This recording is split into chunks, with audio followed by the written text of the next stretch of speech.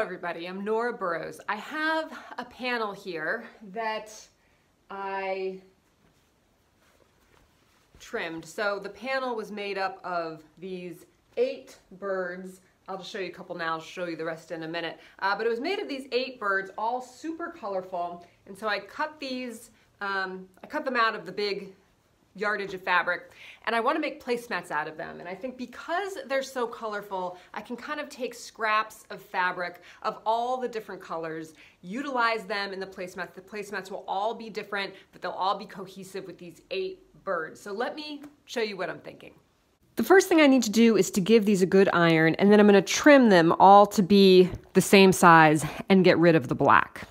I have these all trimmed up, and I will flip through them so that you can see all 8 of the images. There is on many of these a little bit of black along the edge, but that will get caught in the seam allowance, so I'm not too worried about that. Now, what I'm going to do next is I'm going to go through these and pick 8 fabrics that I think go with each piece, and I'm going to try not to repeat fabrics, though I know for a fact that some of them will repeat, which is fine. But I'm going to try and pick 8 for each using primarily scraps, but these are really cute. Now you'll notice that some of them, the colors kind of go together. So for example, this one and this one,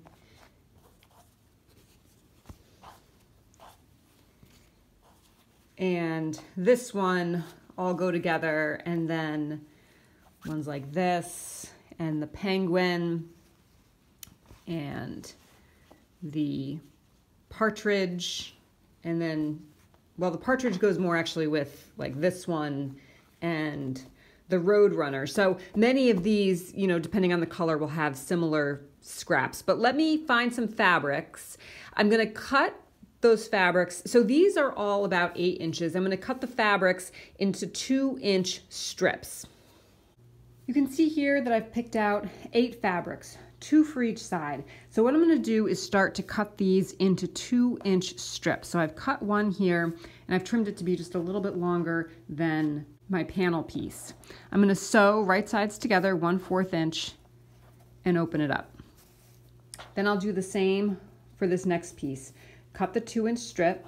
I'm going to trim this to be nice and straight, and I'll add my 2-inch strip right along the side. I'll do that going all the way around. This is just a log cabin, so super simple. I've sewn on the bottom strip and trimmed a nice straight line. I haven't trimmed this yet. I'm not worrying about that yet, but I did cut my 2-inch strip to go on the side here. So then I'll sew this right sides together, open it up, and then trim a straight line along the top.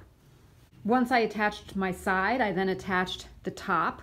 Now I'll cut a straight line and attach this side on, right sides together, sew 1/4 inch and iron open. At that point, I will have exactly a square, and I'll do the whole thing again.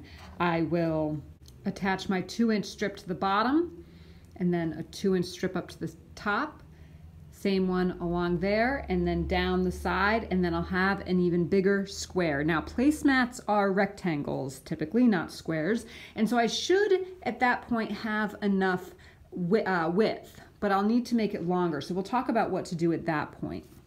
I've added 8 strips to each of my 8 panel pieces here, so 2 on each side, going around in the log cabin format, just like I showed you. Now, this is a square and we need it to be a rectangle. So I cut 2 strips, and this time I cut them the same patterned fabric, and I'm gonna put them on each side. These strips here are a little bit bigger than the inner strips. These strips are 2.5 inches unfinished.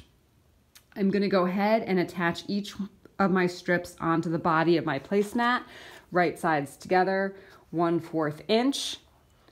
Iron flat. I'll do that for all 8 placemats. Then I'll have the tops done, and we'll talk about what's next, and I'll show you all 8 of what I have at that point. Before I forget, I want to show you the selvage here in case you're interested in these. I got these a while back, actually as a gift, so I'm not sure that you can still get them in your local quilt shops, but you may be able to look online.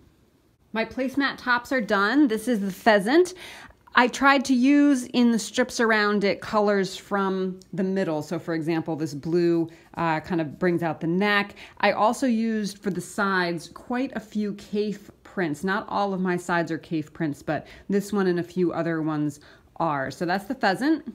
This is the penguin. The penguin was the most challenging for me in terms of picking out fabrics. It's just very dark and there's, a lot of blue, and I didn't really have a lot of colors that kind of went with the inside there. But as you can see, I got, some orange from the wing. There's some green here down at the bottom, which I used over there. This kind of blends a little bit more than I would like, but overall, I think all of these came out pretty good. And the Roadrunner is so fun. This is another CAF print over here. And this one, even though, there aren't a whole lot of different colors in the middle, I was really able to utilize a different color fabrics from, reds to oranges to yellows to pinks. And even, I wasn't sure about the green along the outside since there's no green in the panel, but I think it's just like a little pop of color and works really well. Here's the goose. I don't need to talk too much about each one of these. You can kind of get the idea. Little thread over here. But again, really colorful. The turkey. I tried not to repeat prints from placemat to placemat, but a few of them do have repeats. For example, this turkey, the bottom fabric is the same as the Roadrunner fabric here. If I did repeat any, I tried not to put it in the same place. So if the fabric was along the bottom, I tried to put it up along the side on a second one, that kind of thing. Here's the quail. I think quails are super fun. They just put a smile on my face. Now this fabric on the outside I thought was absolutely perfect, not only because of the coloring, but it really has this, whatever this feather is on top of the quail's head, it really mimics it in this border here. So that is really fun. Very modern and geometric scraps used here. And these flowers that just kind of dot all the way up along this strip is really effective.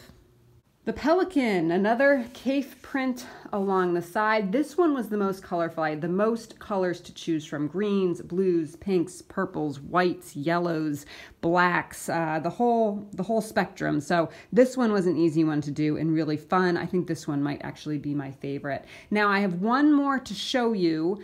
As you can see, I need to trim all of the borders here, or edges, and then I need to make my quilt sandwich and add my binding. Now, there's 100 million quilt tutorials on how to make placemats, how to sandwich them and do the binding. So I'm not going to go into that today, but I did bind one and I will show that one to you next. That is the 8th placemat.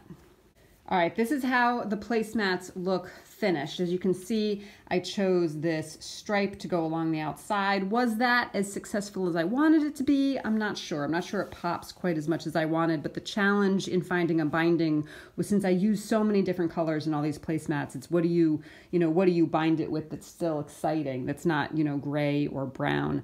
So the black and white I thought was a good choice, but I'm not 100% happy with it. For the back, I did a red batik. I think for the backs, I'll just do a various batiks in different colors just to kind of keep it consistent but different. I stitched along the, what is this? Woodpecker. I stitched along the woodpecker to secure that woodpecker down and have it pop a little bit. And then I did stitch in the ditch around some of these lines here.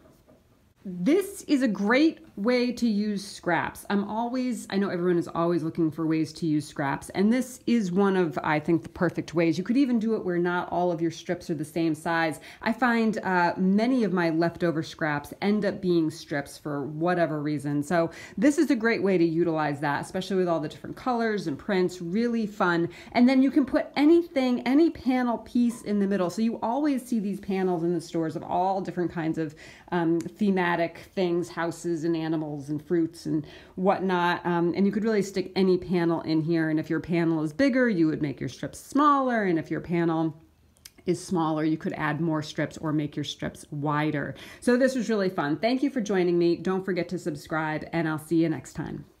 I forgot to mention that if you like placemats, I have a whole playlist of placemats. So check that out and you'll get all kinds of different ideas. You can find that playlist on my YouTube channel. click View Channel and then click Playlist, scroll down, and you'll find the one that says Placemats.